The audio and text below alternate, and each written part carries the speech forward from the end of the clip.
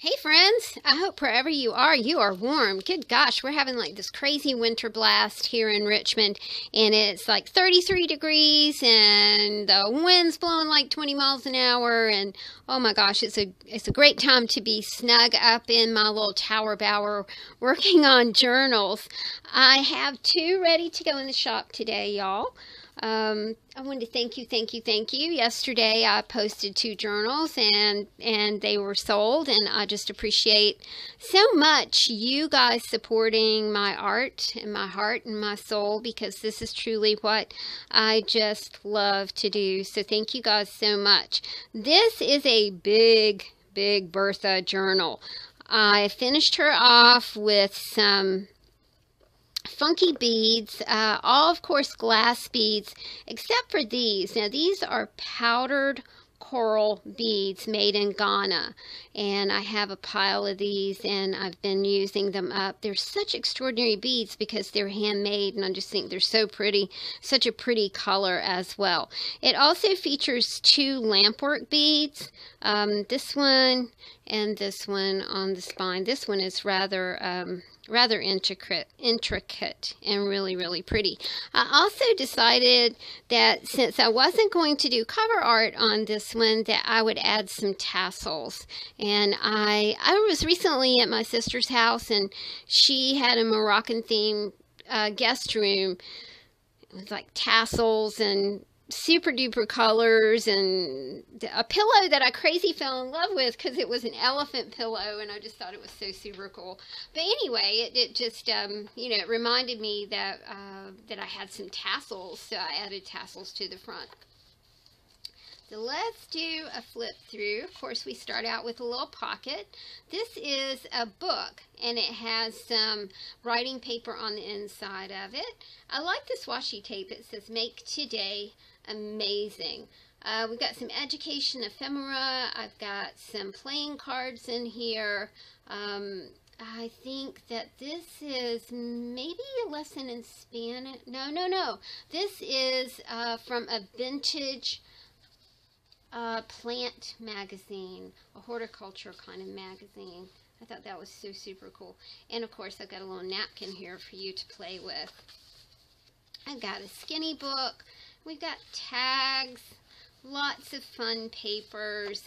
I think this is a lesson in Spanish, categories. I've forgotten what this is. Oh, I know. It's like from Cracker Barrel. Cracker Barrel has, I think this one was from 2000, maybe.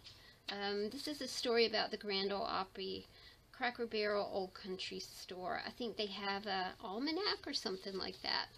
And some maps for you in case you want to go somewhere. I think we all kind of want to go somewhere warm this time of year. I've got a lot of fibers in this book, and a lot of funky, cool fibers. This is vintage, a little bit of vintage tatting on some lace. And more skinny books and tags, and some burlap sheets. I love those burlap sheets. They're so cool. Got a vintage bingo card and some stickers, because we all got to have stickers. I kind of like the way this pocket turned out. You know, it was with the polka dots that you had over here. And this is a little treat bag that has a kitty on it. You know, I'm always in the Halloween spirit. I kind of like Halloween, but I used the treat bag to put some goodies in here for you. So you've got a little goodie bag with a little kitty cat face on it. More paper, some super cool bird stickers, a blue jay, a woodpecker, and a chickadee. Thought those were really pretty. And these are planner elements, and there's a calendar under here for you to utilize. These are just called Brights, and they're super cool, pull off little dots. This is a make your own sticker sheet. I've got some greeting cards. Do you remember, I don't know if you guys remember this, my mom collected green stamps, and I think this Top Value stamp is probably the same thing, but there was a certain store in our town, and you could go there, and when you bought your groceries, you got green stamps. So Mom used to collect green stamps, and then that's the way she bought things for Christmas. We have some Chinese text here. This is a full pull-out page that says, "What doesn't kill you makes you stronger." Something for you to color and contemplate. This is something that Dawn sent me. I thought it was so cute, so I cut it off the front of her envelope. More papers, Project Life cards. This is a vintage postcard. It's when we all had buddy lists on AOL. Oh gosh, we've come a long way since then, haven't we? This is a beautiful piece of ephemera from 1929, and it has Santa Claus on it. Look at that. I'm sorry, I've got it double secured in here. Let's take that out and just look at it for just a minute. And I love that there's a note in pencil on the front that says 6 o'clock. You know, what's the significance of that? It's from Toronto, Canada, and it was to Mrs. Mary E. Beatty. Isn't that beautiful? I love things like that. I think it just evokes story, starts your mind clicking right away. And then I've got a little piece of, I'm not sure who the artist is here, you guys. This is an Italian calendar from 2011. And more paper, some Hebrew text, a little lunch bag with some fairies on it. Love the traveling things. So we do give a nod to travel in this book. This is a brochure from the Kentucky Bourbon Trail, along with a few more little goodies for you. This is a handmade tag. This is one of the first things that I ever did on YouTube. And I did it as part of a blog hop with Shannon Green, a video hop with Shannon Green. Love Shannon Green. So I thought that would make a nice addition for this book. And I've got some plant items here and a stencil right here. Some more of that cool burlap in the back. And, you know, J. Peterman catalog. Love J. Peterman. Vintage sheet music. Flashcards. I think this was from Dawn as well. Cut out from a magazine. She's intriguing, isn't she? And more education ephemera. And a little bit, I think this is like a wine card that tells you about wines. This says white burgundy on it. This is from a photography magazine. And you've got a sewn book in here, tags to play with. This is a complete card for a birthday, I believe. This is from the 1964 Ladies' Home Journal magazine book that I have been just digging through. And another pocket in the back that has some just really pretty glittery kind of elements in it. I thought you guys would really enjoy that. And I love this image. I really don't know where she came from, but I just think it's super, super cool. And of course, no pockets in the back, but I will send you a bag of goodies to play with in your Big Bertha book. And Big Bertha is $42. And I should have her in the shop later on this afternoon. This is, okay, this is a combination junk journal, flow journal, and a sketch journal. I have incorporated some 70-pound sketch paper, drawing paper, into this book. So let's take a look at it. It's not like a traditional size. It's also not covered with fabric, y'all. This one is, I used a scrunch technique a la Jennibellie and then just added some flowers to it. This is something that I've had in my studio for, I don't know, for a couple months now, maybe a little bit longer, and just didn't quite know how to finish it. And then today I picked it up and was just really inspired to finish it. I think it reminds me of spring, and boy, I sure would love to have some spring right this moment. I think we all would. It's finished with just kind of a hodgepodge of beads.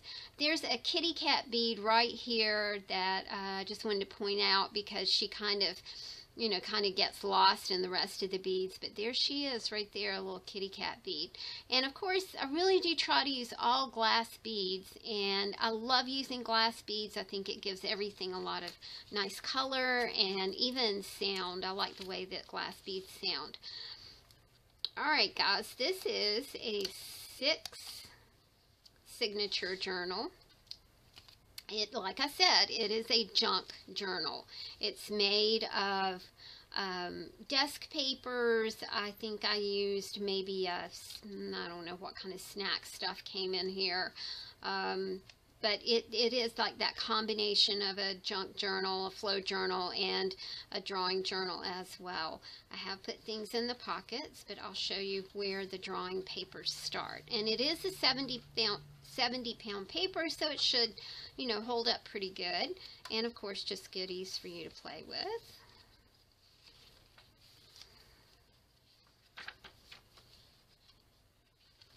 And I love this. Don't you love that? Like a mason jar. I love mason jars anyway. And just a little bit of ephemera. This is from the Dick and Jane reading books that I remember so well when I was 6 years old. I remember sitting in reading circle, and I remember the first time it clicked and I could read, and it was like I've never stopped. It was when I was 6 years old. Good gracious, that was a long time ago. But boy, I love to read, and I just remember Dick and Jane, and I remember when the whole thing just all kind of came together. And I dig this washi tape, y'all. This is, they're little geisha girls. They're so sweet. And I am almost at the end of it, and I'm going to hate to see that go because I have never, ever seen any more.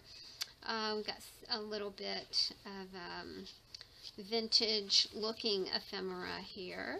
This is, I thought with the geisha girls it would be fun to put some Chinese elements in here. I don't know if geishas were Chinese, Japanese. Sometimes those cultures kind of meld together for me, but I thought that everything on this in this little pocket looked pretty cool together. I've also started using some different fibers, definitely a lot more lace and lacy elements, some super cool ribbons and that kind of thing. So in this journal you're going to see a lot of new fibers. This is from a 1925 Sears Roebuck catalog. It talks about Hohner harmonicas and more ephemera. This is 1946. Beautiful. I love this card, y'all. It says documented on it. I thought that was really pretty. And some fiber paper for you. Like I said, there's a lot of space for you to draw and write. So make the book your own. I think it's a wonderful thing to get a book and then to really dive into it and make it your own creation, because really, it's your imagination that brings a book like this to life. More pages. I have some tags for you to play with. And then the last piece of ephemera here is from 1947. And I've got a little pad, a little notepad right here with a little clip right here. Like I said, now this is, this is not the kind of journals that are covered with fabric. This is a very different kind of journal. Kind of junky, but a lot of fun. Alright guys, this one's 35, and Big Bertha is 42. I've also sold out of the Midori, very small little Midori notebook kind of things that I was doing, so I am making more of these as well. Again, thank you guys so much. Thank you for allowing me to do what I love to do, and thank you for sharing your comments with me and Thanks for purchasing my journals and making them your own. You guys are a treasure to me. I hope you have a great day. Talk to you soon. Bye.